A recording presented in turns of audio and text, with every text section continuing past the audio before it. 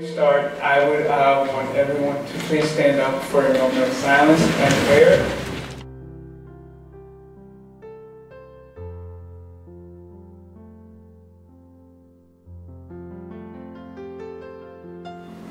Lord, let us have faith where there is despair.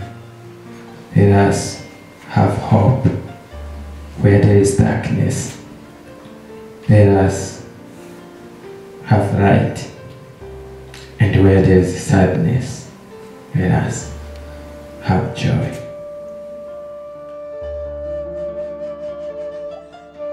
Feel the sunshine on my face, I can see the moonlight. Overseas, I can see the colors of rainbow. I can see.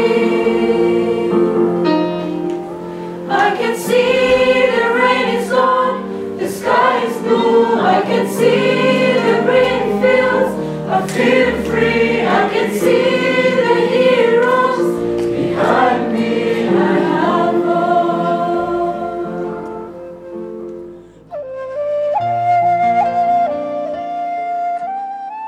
The genocide left our country very destroyed and broken economically, socially and emotionally. But today we can see how bright the future of Rwanda will be through the hard work, unity and togetherness in the Rwandan community at UNL. Most of us here as Rwandan students did not experience the genocide against the Tutsi firsthand, but we've all experienced the consequences through our parents, friends and families.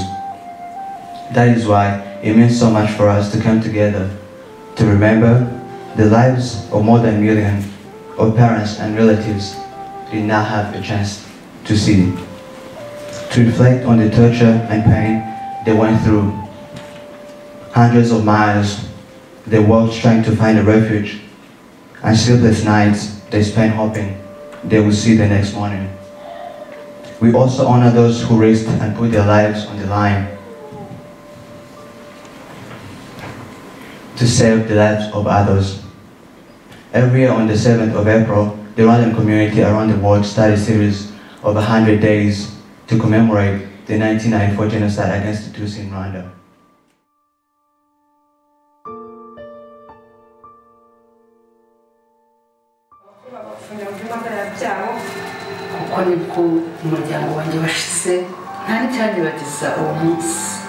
On a vraiment voulu nous exterminer, on a voulu vraiment effacer toute trace que nous avons existé.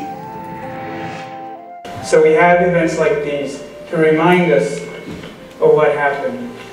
to remind us of the history that our country went through, to remind us of those 100 days where darkness was over the country,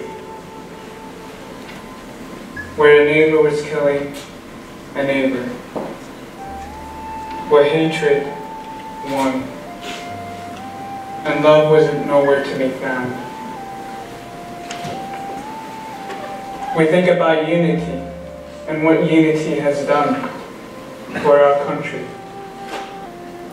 what being a Rwandan actually means, and how much more important that is compared to being a Tutsi or a Hutu or a Twa. We take the moment to just sit down and appreciate the value of unity. And we think about renew. How do we renew the face of this country that was so dark at a point where children were not given a chance to live? Unborn babies were not given a chance to live. How do we renew the face of a country that was left with so many widows and orphans that people thought it would never come out of darkness? So through initiatives like the Walk to Remember that was initiated by people who are probably 30 years old now, who were around the ages of 6 and 10 in the 1994 genocide against the Tutsis. We tell the world that we know our story. There are so many people out there who try to redefine our stories. For example, by changing the number 1,074,017 to something like 500,000. We remember the people who died. So by walking, we're showing the world that our story is not forgotten. Our story is still in our mind, and it vividly comes to us.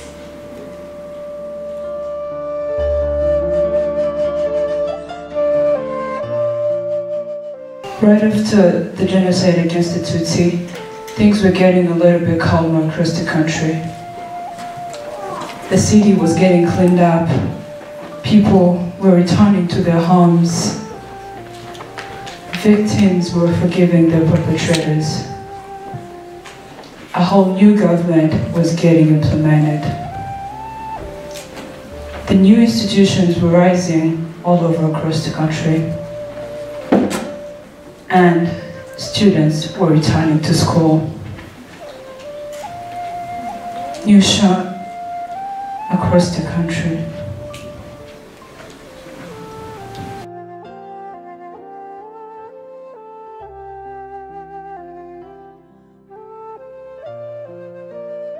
In 1997, just another beautiful year as the one that preceded it.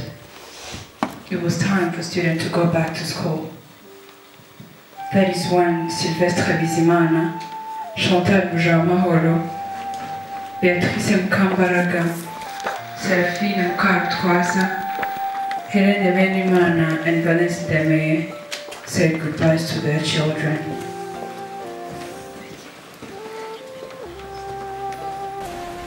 Their children were going back to school for a period of approximately 3 months.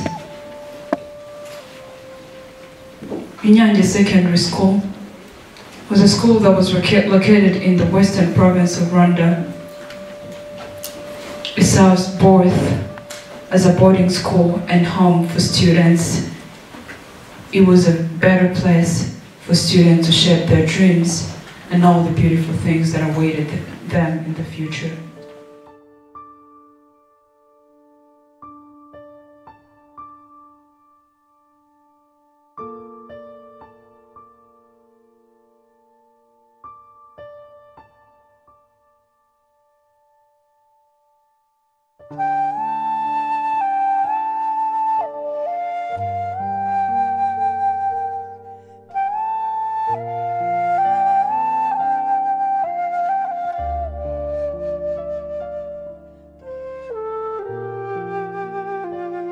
As much as people were willing to let go of hatred and move towards a fresh start, it's not everybody that shared the same vision.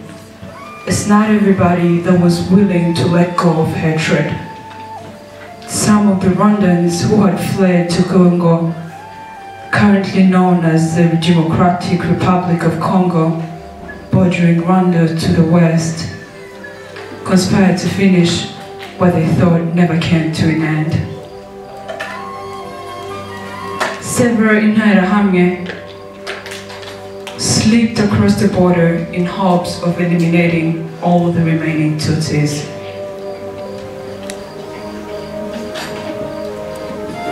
March 18, 1997. On a very beautiful Monday evening, students made their way out of the dining hall to go back to classroom for their evening studies.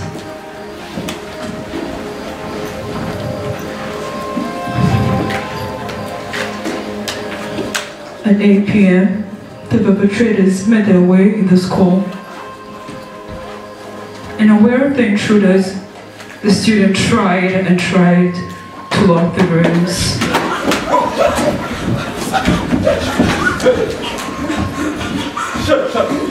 The militia managed to invade one of the classrooms, ordering the students to separate themselves into Hutus and Tutsis. I want to see the Hutus on the left and the Tutsis on the right. There is no Hutu, no Tutsi, they are all Rwandans. I want to say it again. Hutus on the left and the Tutsis on the right. We are one! No! No. Kill them all! The militia indiscriminately murdered 17 students and seriously injured several. Dreams of the students were brutally crushed down without mercy, and the act of dehumanization was simply indescribable. Thank to God, the Rwandan Patriotic Army that was in the area came to the rescue of the victims. The militia were arrested and taken to court.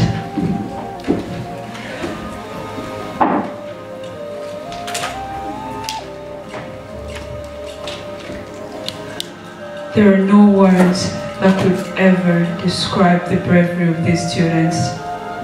There will always be an eternal reminder that unity strives and that we are one, no matter our differences. We are the product of their sacrifice. We learn to always stand as one, and never shall we let this happen again. Never, ever again.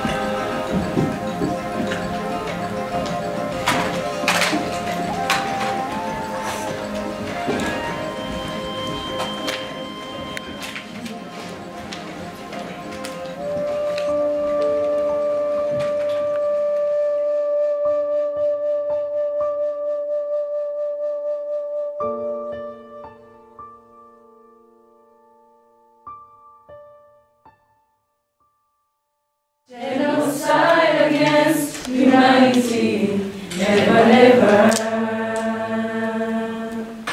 never, never, never again, never again.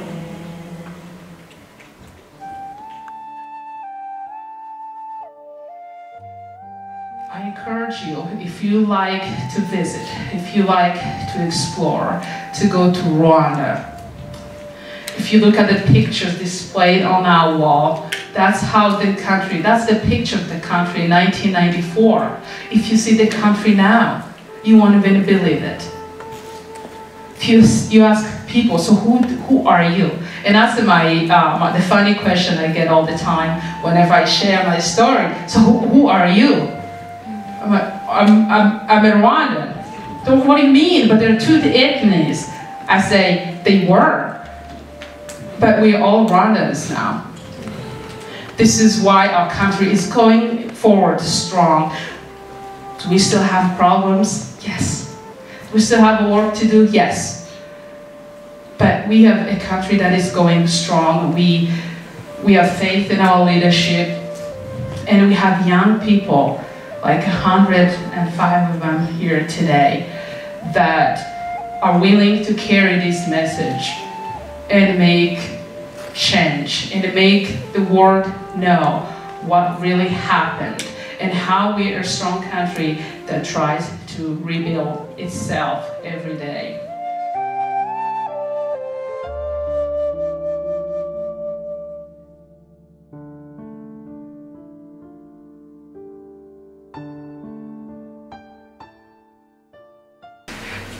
So we thank you all. Thank you all for coming today. And I really do hope that you have learned something. And I hope as you go home, you'll be the kind of people who fight against hatred. And just to end, I'd like to end with a quote from our president. He had a speech to do earlier, and it goes, "The truth goes through fire, but does not burn. Our truth will not burn. The children of Rwanda would tell it till it hurts, and still will continue telling it." Thank you for